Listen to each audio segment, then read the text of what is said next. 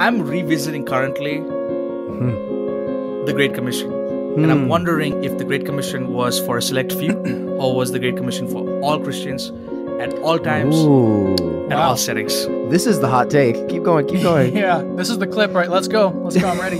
Yeah. I was not ready for this. I'm ready. Say more. Yeah, because, one could argue that the Great Commission, as it stands in Matthew, at the end of Matthew, was for all people, regardless of where they're from, what they're doing, what they believe, what they look like, what their culture is. It's for everybody.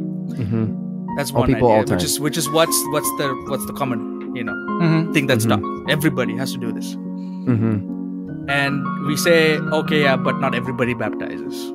But not everybody can teach. But all of us are supposed to reach people for Jesus. But again, but then we have a problem here. There's a challenge here.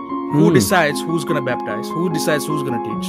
Who decides who, the whole thing. Like, let's just take that whole thing. Like, who decides what people are going to do? Because not everybody's clearly baptizing everybody. Now, does this mean that now everybody can go and now just find Lake Michigan and be like, oh, you Christian, let's just dunk you? No, that's not what it means. Somehow, when it comes to who's going to baptize and who's going to teach, we've now relegated that to the institution. But now, who made that decision?